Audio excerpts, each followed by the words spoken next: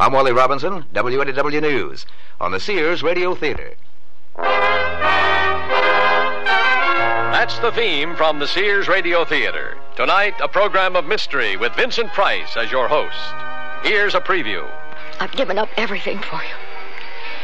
My husband, everything. Oh, come now. You and your husband had separated long before we ever met. You're taking this all so matter of fact. You don't know what it is to love. The Sears Radio Theater will begin after this message from your local station.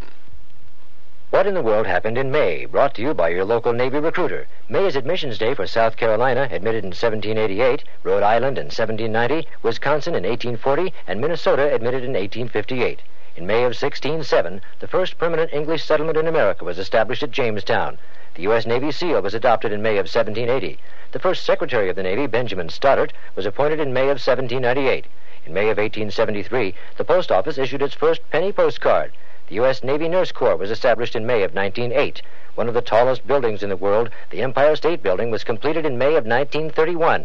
In May of 1934, the first quintuplets to live beyond infancy, the Dion quintuplets, were born in Canada. What in the World happened in May is brought to you by your local Navy recruiter. We'll answer your questions about Navy opportunity. Or in the continental United States, call 800-841-8000, toll free. In Georgia, 800-342-5855. This is Vincent Price. The name Cordelia Botkin endures in the annals of crime, not only because the murders committed were unique in cruelty and ingenuity, but because her case brought forth a court decision which made People versus Botkin a leading case in the law pertaining to jurisdiction. The legal aspect we shall examine later. Let us now begin the story of Cordelia Botkin herself. A story of desperate love and unbridled passion. The year is 1895, on a beautiful sunny afternoon in San Francisco.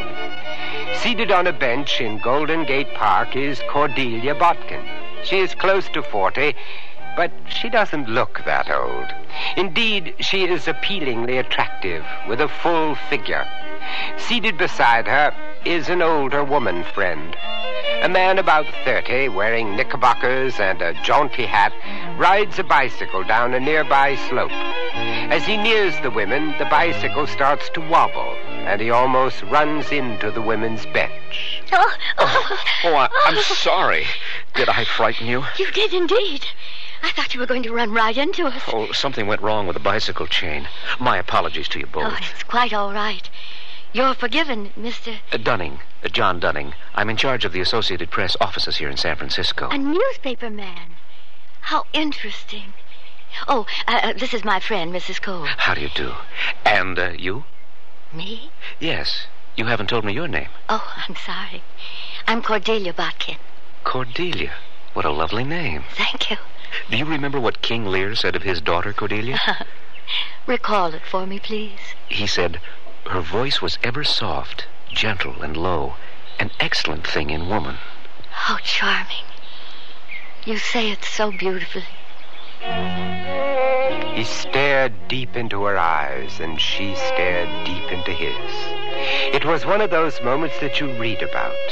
But in this case, it wasn't made up. It really happened. And if John Dunning had had 1 ounce of sense, he'd have tipped his hat, said how to do, and bicycled out of there. But if he had, nothing would have happened. And something, believe me, happened. And that's only the beginning of our story.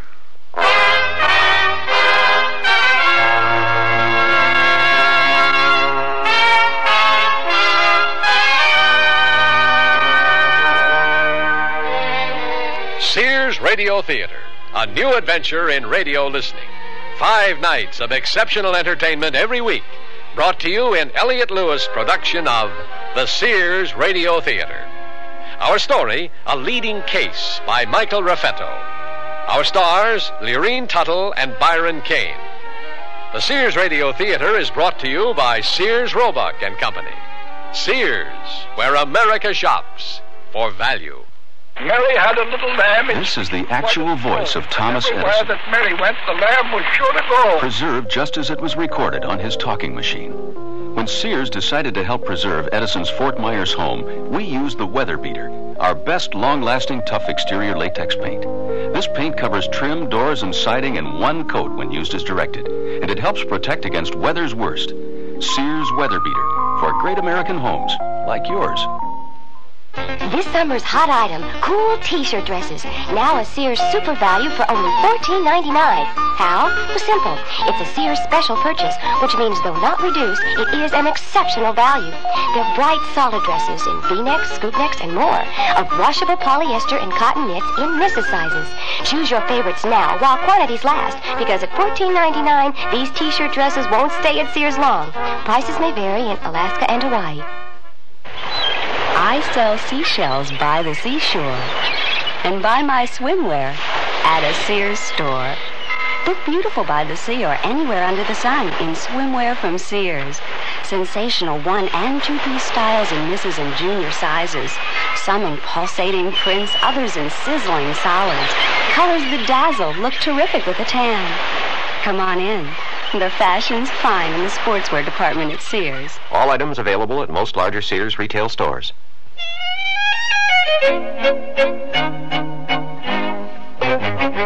When we last saw our about-to-be lovers, they were gazing deep into one another's eyes.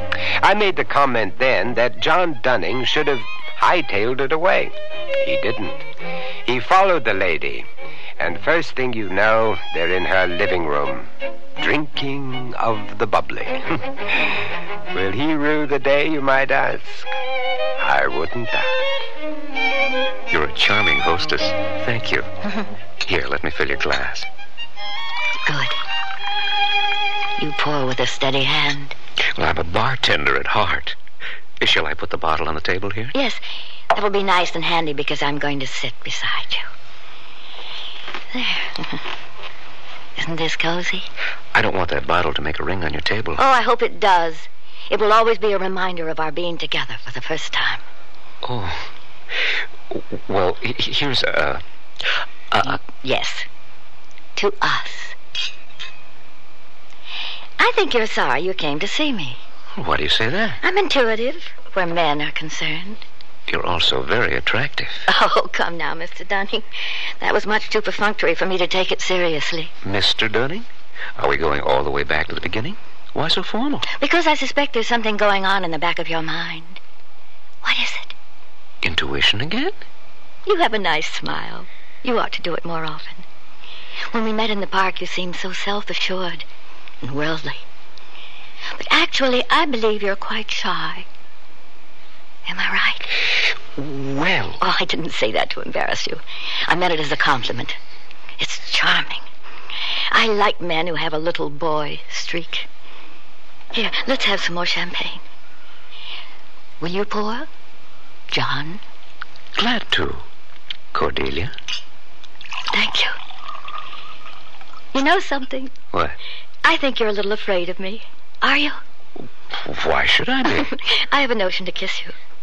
Forgive me for teasing you. Don't be frightened. I'm not going to kiss you. I know you must be thinking I'm an awful clod sitting here like this, but... Well, what's been bothering me is that I haven't been honest with you. I'm sorry I didn't tell you before I accepted your invitation to come and see you, but... Well, you see, I'm married. There's more champagne here. I'll pour this time.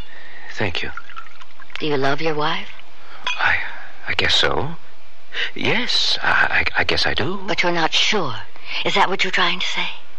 I guess so. I'm quite sure. In my own case. Oh, you mean you're... So we're both married. We have that much in common. Maybe if we'd only admit it, we'd find we had a lot more in common. Shall we drop the subject of marriage? Let's do. Let's talk about us. Should we begin to think about going somewhere to eat? Oh, are you hungry? Not particularly. How about you? Well, I could fix us something here. Would you like that? Later. That will give us time to really know each other. You almost gave me a kiss a while ago, and you didn't make good. I'm a man of my word. Which means? That I'm going to take you in my arms, like this, and kiss you, like this.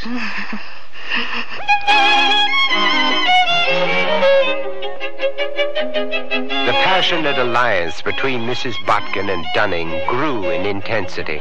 Soon their affair was no longer a private one. They were seen together all over the city, at restaurants, bars, the races at Ingleside Track, any place that held the promise of pleasure. Much of the money for these extravagances came from Cordelia's husband, Welcome Botkin. Now, that's not a made-up name, for he was indeed legally Mr. Welcome A. Botkin. Strangely enough, Welcome sent money a couple of times a month to his errant wife. He couldn't in good conscience condemn her conduct, for he led an adulterous life himself in Stockton, California, where he chose to live most of the time. But what of Dunning's mate? A sad and different story. Mrs. Dunning was the daughter of a prominent family. Her father, an ex-congressman from the state of Delaware, presided over the family home at Dover. Mrs. Dunning, still young, attractive, the mother of a small daughter, was faced with a desperate situation. She must do something about her wayward husband. She knew that, but she hadn't yet decided what exactly to do. And all the while, he was slipping away from her.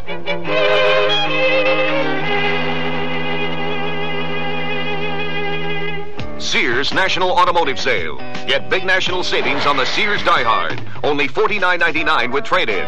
You save $8 on the maintenance-free battery that starts nearly every car at Indy. And save on Sears Dynaglass belted 28 tires. They're on sale now at 40% off spring 1979 general catalog prices, plus federal excise tax. Dynaglass belted 28 tires. Save 40% at most Sears Tire and Auto Centers. Prices may vary in Alaska and Hawaii. Stop at Sears.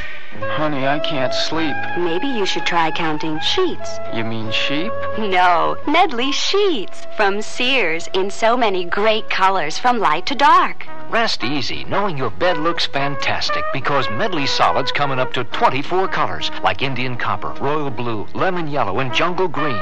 But don't just count them. Mix and match them with Medley pattern sheets and cases for a designer effect. Then dream in color tonight. Available at most larger Sears retail stores in the catalog. The bids are in for men's lightweight suits, and the offers from Sears show prices are down. Way down. What a time to buy during Sears spring suit clearance. The prices are low, the value is high, and you can wear these handsome lightweight suits right now. Choose from vested suits, four-piece suits, and more. Not all styles and all sizes, so hurry in while quantities last. Sears spring suits for men. Now a very good investment At most larger Sears retail stores.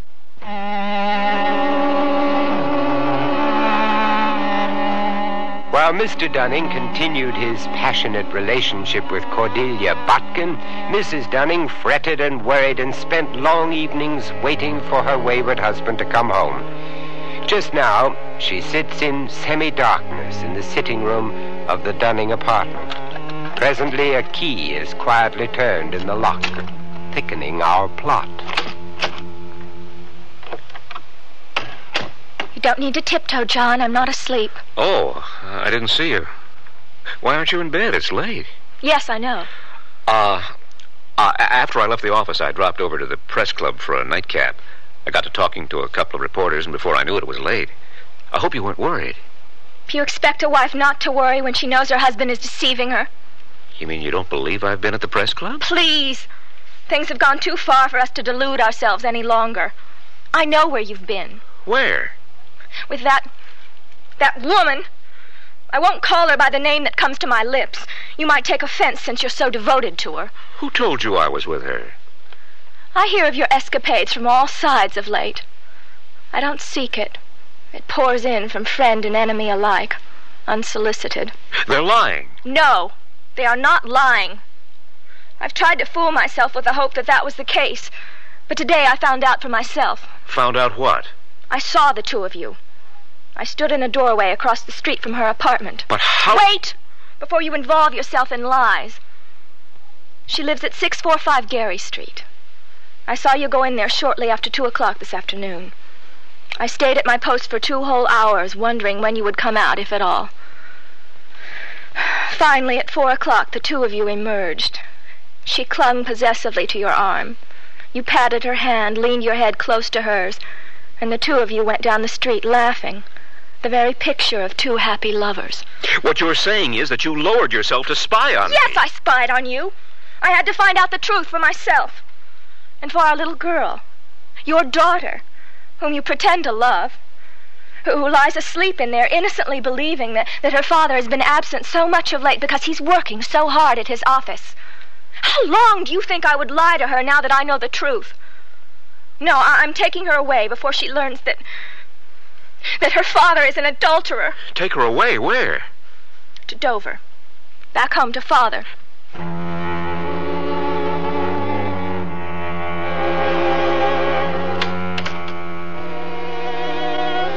Cordelia? Is that you, darling? Yes. Oh, I didn't expect you, so... What's the matter? I'm drunk, which should be obvious. Oh, come with me. Come on. Let go. Now, what are you trying to do? I want to take you to the bedroom so you can lie down. I don't want to lie down. All right, sit here on the divan. That's it. Now, put your feet up and I'll take off your shoes. Oh, leave me alone, will you? Why are you being so hateful? Have you had another letter from your wife? That usually puts you in an ugly mood. Why are you bringing my wife into this? She's 3,000 miles away. Just leave my wife out of this. I got fired today. Are you serious? Were you really fired? I was booted right out. No notice, nothing. I quote, "The Associated Press no longer requires your services as of this date." End of quote. Oh, darling. Oh, I got what was coming to me. I deserve to be fired. No such thing. You're talking nonsense. It's not nonsense. I deserved it, and everybody knows it, including you. I haven't been on the job. You know that. You think news stops coming in because a bum like me takes off and goes to the races? Or gets drunk with his mistress? Stop it! I won't have you calling me that. What did I say that was so awful? I'm sorry. I'm sorry, honey. I didn't mean to hurt your feelings. No. Please, don't go away. Don't go away. Stay here close to me. You know how much you mean to me. How much I need you. Cordelia, darling, please don't be mad at me. I don't blame you. I don't deserve you. I don't deserve anybody. Send me away. Oh, no. Send me away. I've taken money from you. I've lived off of you. I'm just a bum. A derelict. A hopeless, no good bum. There. Just be quiet. Nestle your head down on my breast. That's it. You have nothing to worry about. I'll take care of you, my darling. You're mine now. Oh, I love you.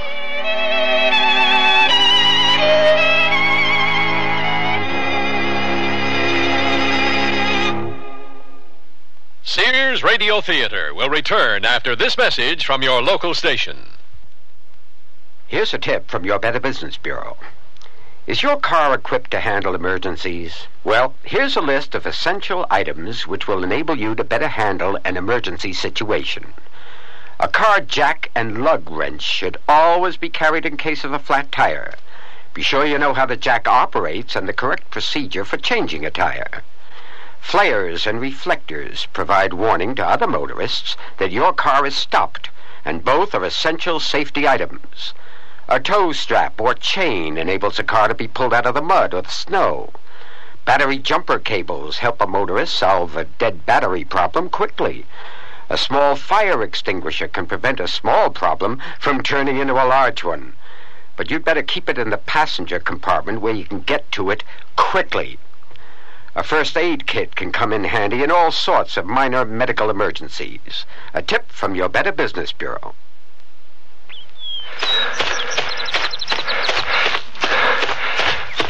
2 miles now. Sure wish I'd started this about 20 years ago. Take it easy, Pugsley. Hi, Mr. Kessler. Hello, kids. Say hello, Pugsley. Okay, about 4 more blocks and we're home. Time to sprint. Let's go, Pugsley. Over a year ago, Tom Kessler had a heart attack. He never misses his nightly run these days. But before his heart attack, the most exercise Tom got was pushing a pool cue. Regular exercise alone won't guarantee that you'll never have a heart attack, but it will increase your blood flow, relax you, make you feel better. Don't wait until you've had a heart attack to start exercising. See your doctor this week, and the two of you can come up with an exercise program that's right for you. For more information, contact your American Heart Association. We're fighting for your life.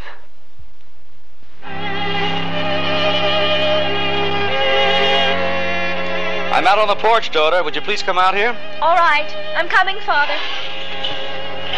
This telegram just came for you. Thank you. It's from John. I hope it's not more bad news, my dear. No, not really. Actually, I guess it's good news. He says, my darling... Now, don't bother to read it aloud if it's upsetting to you. No, it's all right. I want you to hear it. My darling, the Associated Press has hired me back. Going to Cuba to cover Spanish-American War. Leaving San Francisco 22nd this month. Will you meet me in New York so we can have a few days together before I sail? Have completely severed all relations here. Been a fool and begged forgiveness. I love you and only you. Please wire care of AP. Remember only this. I love you, John. Oh, Father, what should I do? Oh, here. Sit down, my dear. He's hurt me so. Indeed he has. He asked me to forgive him. Can I do that after all he's done? Do you still love him? That's what you must ask yourself. He's going away to a war. I guess he should have a chance to see his child. After all, she is his, and she does love him. And you, my dear? Do you still love him? Oh, Father, how many thousand times have I asked myself that? I lie in bed at night and I think of the happy days we had together. I hear his calm, warm voice telling me how much he loves me. He's my husband again. But then the husband disappears and I see only a tortured, dissolute face. If I agree to meet him, will it be the husband that I loved or this other person? Yes. But to refuse, even to talk to him, to see him, that seems so small, so spiteful. You want to see him, don't you? I'm almost ashamed to admit it, but yes, Father, I do want to see him. I guess I still love him. No matter what he's done, I'm afraid I still love him. Then go to him, my dear. He's your husband.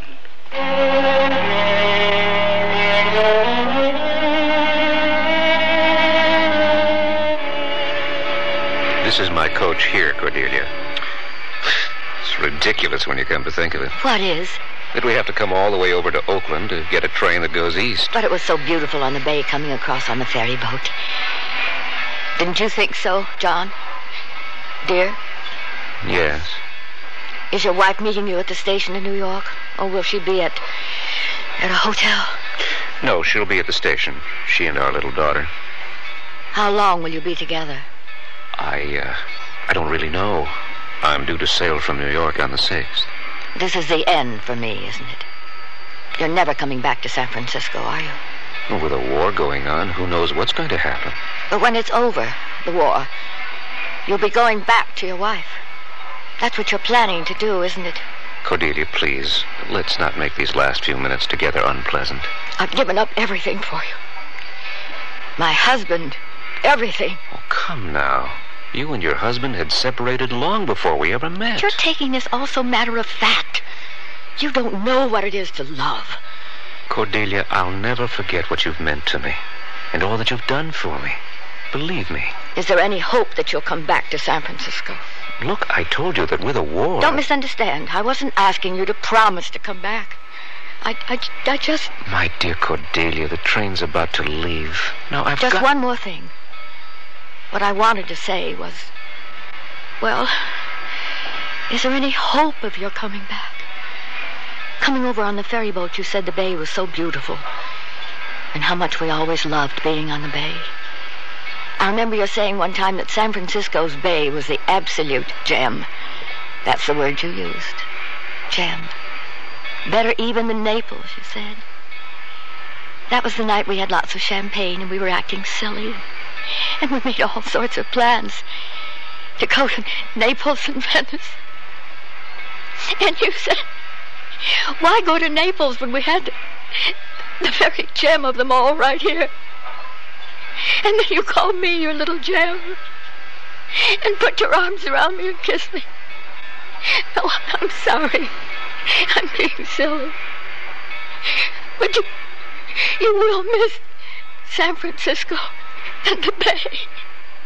And me, darling. Will you miss me? Boy! I've got to go. Goodbye. Goodbye, my darling.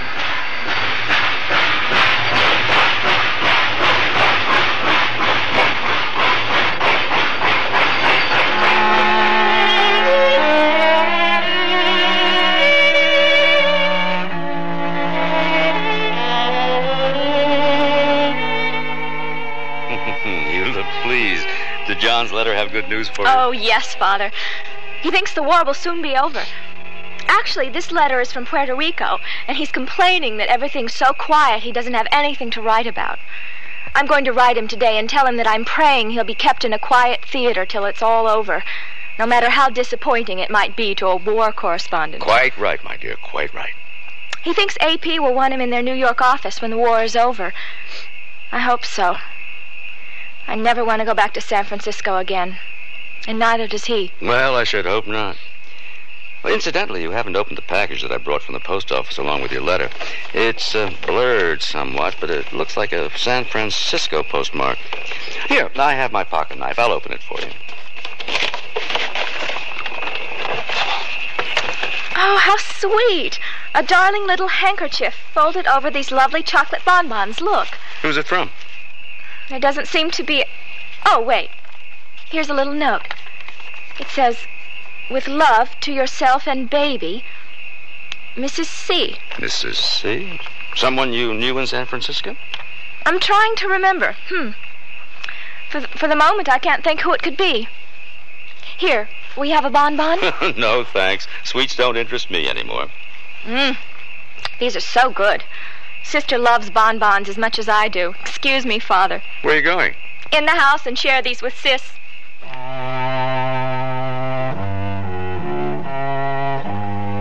Within 2 days, Mrs. Dunning was dead. And the following day, her sister, Mrs. Joshua Dean, died of eating poisoned chocolates.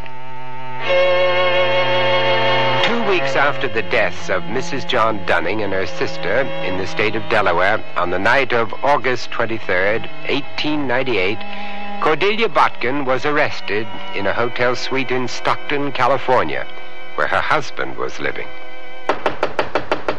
Don't bother, Mrs. Ruth. I'll answer it. Cordelia Botkin? Yes? What is the meaning of this rude intrusion? My name is Gall, Mrs. Botkin. I'm the police chief here in Stockton. This is Officer Gibson of the San Francisco Police. Close the door, Gib. I hold here in my hand warrants for your arrest. You'll have to come with us. And what if I refuse to come along? You can't refuse, ma'am. These warrants empower us to take you into custody. I don't believe you, since I'm guilty of nothing. You're entitled to have the charge read if that's what you want. I most certainly do. Read.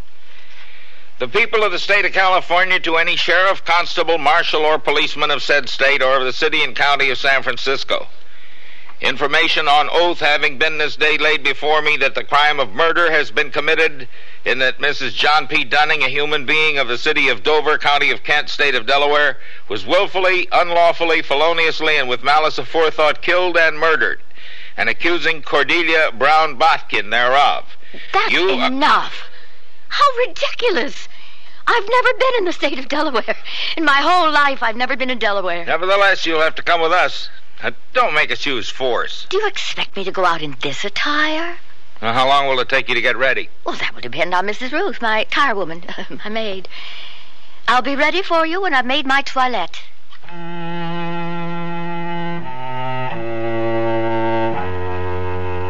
I am Judge Carol Cook. The trial of Cordelia Botkin began in the Superior Court of San Francisco December 6th, 1898. The prosecution put on an impressive array of witnesses. The doctor who attended Mrs. Dunning and her sister in their final agony of pain before they died of arsenic poisoning. Mr. Pennington, the father of the dead women. A chemist. On and on they came, 15 witnesses in all from the state of Delaware. There followed a parade of witnesses from San Francisco. One such was a Frank Gray. Now, Mr. Gray, let's get back to that book you hold in your hands. You testified, did you not, that it's known as the Poison Book at Owl Drugs, where you're employed as a clerk. Is that correct? Yes, sir. Owl Drugs on Market Street here in the city. Very good. Now tell us what purpose such a book serves. Well, you see, whenever we sell poison, we always enter the amount, the date, the name of the purchaser, and, well, the reason for buying the poison. All that information we have to put in writing in the poison book. Yes.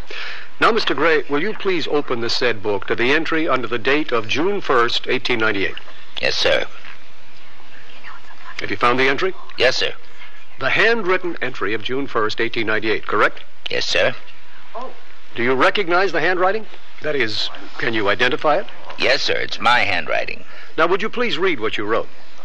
Well, first I wrote down the date, June... Exactly, Mr. Gray. Just read us what you wrote. June 1st, 1898, 2 p.m. Mrs. Botkin, California and Hyde. Arsenic, 2 ounces. Bleaching, gray. Explain each entry, if you please, starting with Mrs. Botkin. Why did you write down that name? Well, she was the purchaser. Well, yes, we'll get to that. The point is that you always enter the purchaser's name. Whenever poison is bought, yes, sir. The next entry, please. California and Hyde. That's the address she gave. The next entry? Arsenic, 2 ounces. That's what the woman bought, 2 ounces of lump arsenic. The woman who gave you the name of Mrs. Botkin? Yes, sir. And what follows the arsenic entry? The word bleaching. That's what the lady said she wanted the arsenic for. Bleaching a straw hat, she said. We have to put down a reason for the purchase of poison, and that's the reason she gave. Did you recommend that she buy arsenic for that purpose? No, sir. I told her we had a much better bleach when it wasn't dangerous. You told the purchaser that? Yes, sir. But she insisted on the arsenic, so I sold it to her. I see. And the final entry? My name, Gray. Very good. Now let's go back to the name Mrs. Botkin. Would you recognize the person who gave you that name if you saw her? Yes, sir. Is she present in this courtroom? Yes, sir. It's that woman sitting at the table right there, the defendant. Thank you, Mr. Gray. Defense may cross-examine. Now, Mr. Gray, is it unusual for you to sell poison? Well, no, I wouldn't say it was unusual. As a matter of fact, you sell poison, for one purpose or another, quite often, do you not? Well, that's hard to say. It depends on what you mean by quite often. There's nothing unlawful about the sale or purchase of arsenic. That's correct, is it not? Well, no, it's not unlawful, but... Just answer my question, yes or no. Is it unlawful? No, sir. So, if a person comes into your drugstore and purchases arsenic, there's no reason for you to think of it as being an unusual or remarkable occurrence, eh, Mr. Gray? No, I guess not, unless These are simple questions. Don't give us complicated answers to them. Now, in the last 6 months, you've made a good many sales of arsenic, have you not? Well, I don't know that I've made a good many. Would you say you've made several? Several, I guess. Yes, sir. Of those sales, you have a distinct recollection of the transaction involving a Mrs. Botkin, whom you have identified as the defendant here. Yes, sir. That was on June 1st, some 6 months ago, right? Yes, sir. You have a good memory. Now, can you give us the name of some other purchaser of poison 5 or 6 months ago? 3 months ago? Oh, no, sir.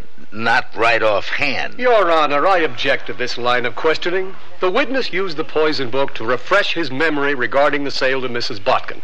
He's made no claim to having a remarkable memory. To pursue this within the scope of legitimate cross-examination, I submit that the witness be allowed to refer to the poison book, assuming that counsel's question was even relevant in the first place. And I base a further objection on the ground that it was not. I'll put another question to the witness, Your Honor. Isn't it a fact, Mr. Gray, that you had no recollection of this June 1st transaction until it was called to your attention by the police, and that you had no idea of what the purchaser looked like until you were brought to the San Francisco jail before the trial to have a look at the defendant? I object, Your Honor, on the ground... Just a moment. Now, do you deny that this witness was brought to the jail and that Mrs. Botkin was pointed out to Your him? Honor... Gentlemen. Your question, Mr. Barton, is a proper one if you will address it to the witness. Thank you, Your Honor. Mr. Gray, before this trial started, were you taken to the jail where Mrs. Botkin was pointed out to you? Yes, sir.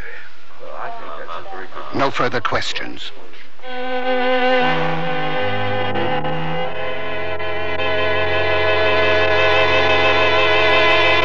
Bedspread with all the muscle to resist the wear and tear it gets from high-spirited kids.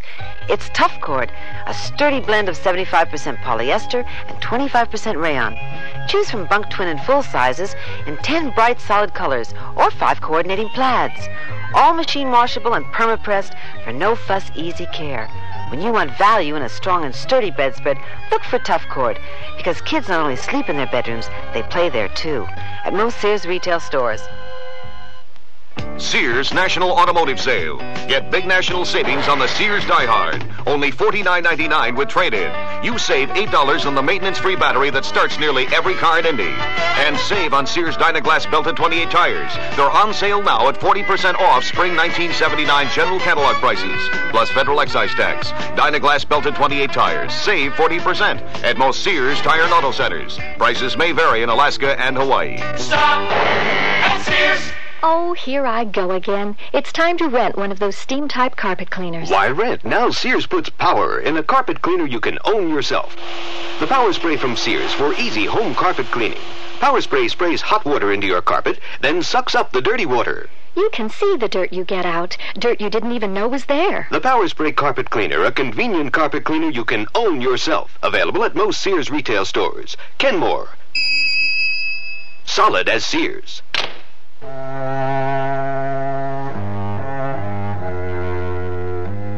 Vincent Price again, and here's the concluding act of a leading case. The trial goes on through the cold December days.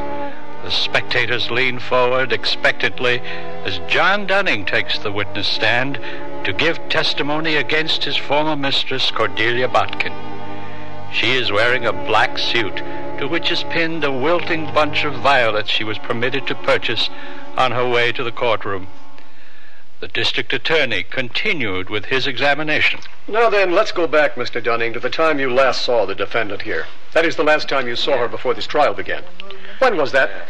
The day I left for the East on my way to Cuba. She went with me to the train station. You were leaving San Francisco to take up your duties as a war correspondent for the Associated Press, is that correct? Yes, sir. Where was your wife at this time? At her parents' home in Dover, Delaware. Up to the time of this parting, how long had you known the defendant? I can't say exactly, but quite a long time. Well, would you say some months or... Yes, a good many months. A couple of years or so. Describe your relationship.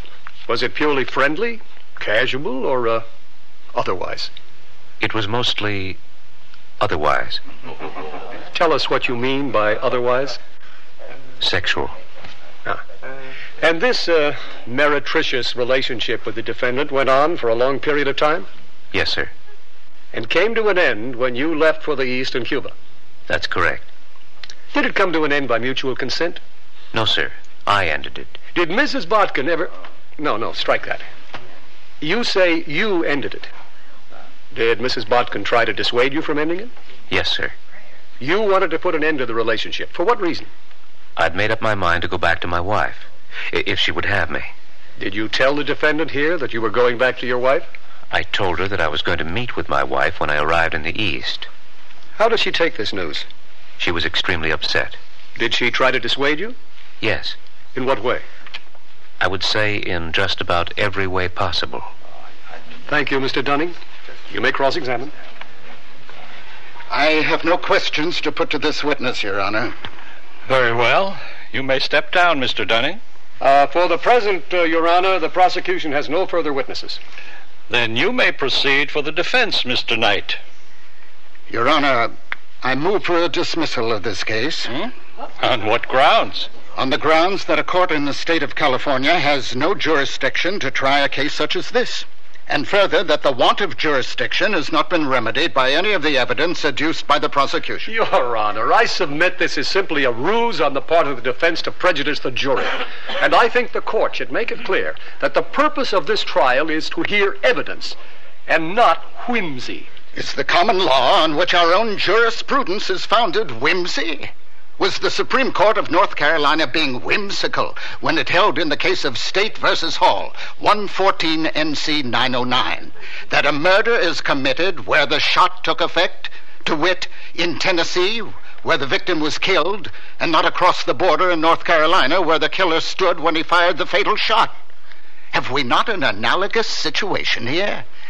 This defendant, Mrs. Botkin here, is being tried for murder in the state of California. But her alleged victims died some 3,000 miles away in the state of Delaware, a state in which the defendant has never set foot.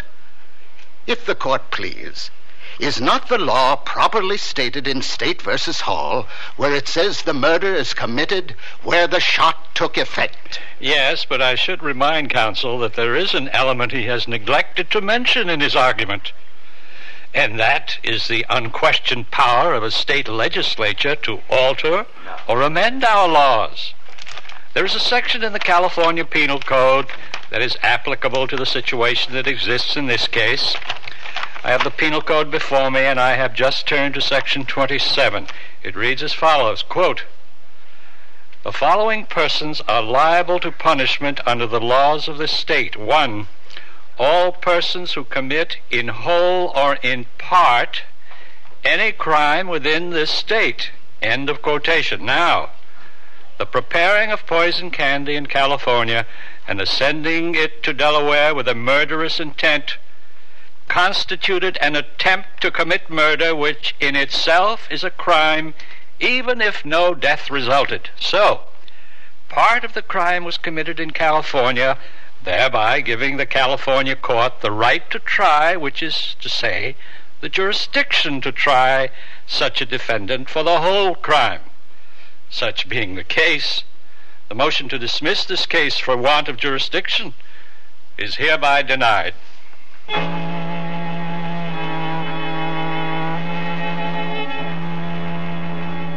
Cordelia Botkin was found guilty of murder in the first degree. I sentenced her to life imprisonment. When she died in San Quentin prison in 1910, the newspapers took little note of her death, which was attributed to, quote, softening of the brain, unquote. Cordelia Botkin, a forgotten name, except in the annals of jurisprudence, where it will always endure.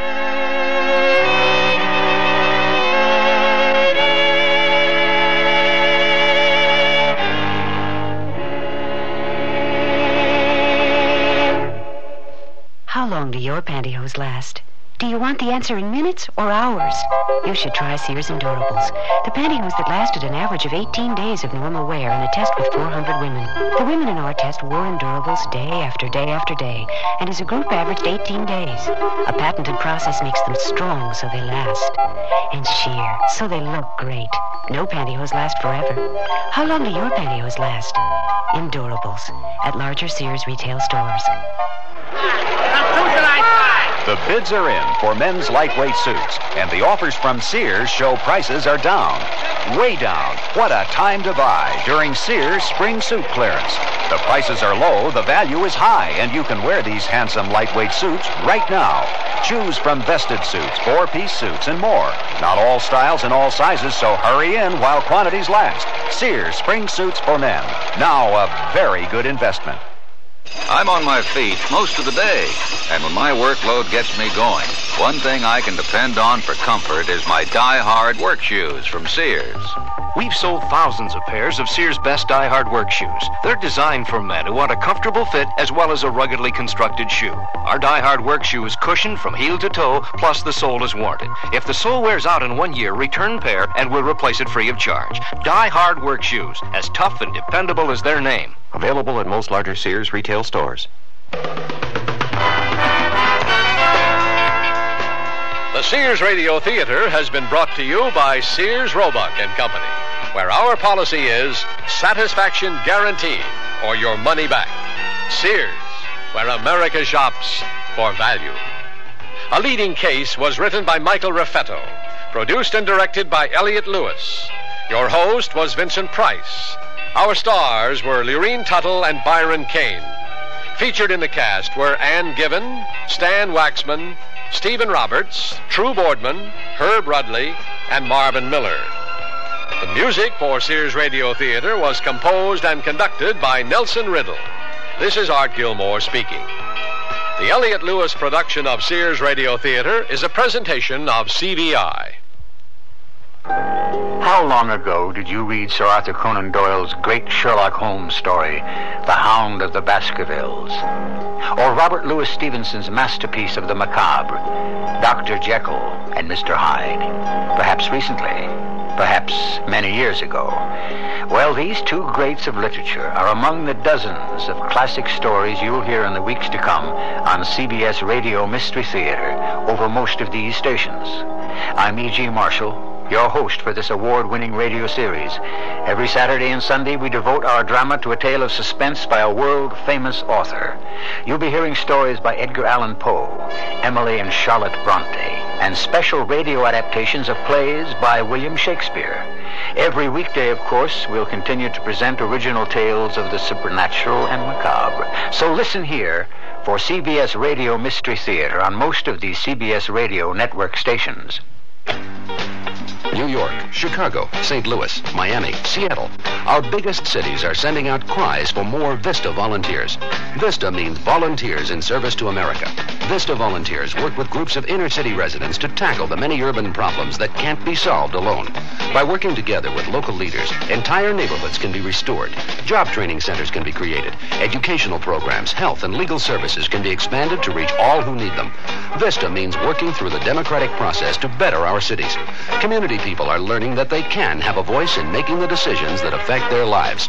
VISTA volunteers come from all backgrounds. Many come from the neighborhoods they work in. They all share one conviction, that self-reliant, self-confident, caring individuals can make a difference in a community.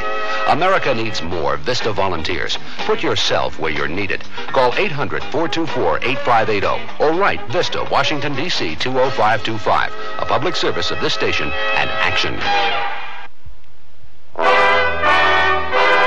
Tomorrow's Sears Radio Theater will be a story of love and hate with Cicely Tyson as your hostess. Let's listen. Do you really think they'll march? There must be a dozen posters in the law school quad alone saying they will. Did you see that notice saying that a committee is meeting to stop them? Yeah. Do you think I should join? If you want to. Are you? No. So be sure and tune in tomorrow to the Sears Radio Theater.